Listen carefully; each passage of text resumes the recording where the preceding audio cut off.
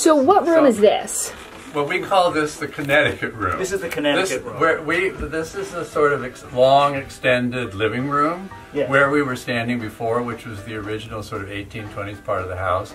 We call that the Massachusetts room because it's sort of more uptight. And uncomfortable furniture and sort of Puritan. And this but is here's more Connecticut. This is like Fairfield County. Sort of well-to-do Connecticut. So that's how we say, if you can't say I'm in the living room, because where would you be, in that part or in this part? And I can't use the word parlor, it's too silly. It's what I'm repeating. So anyway.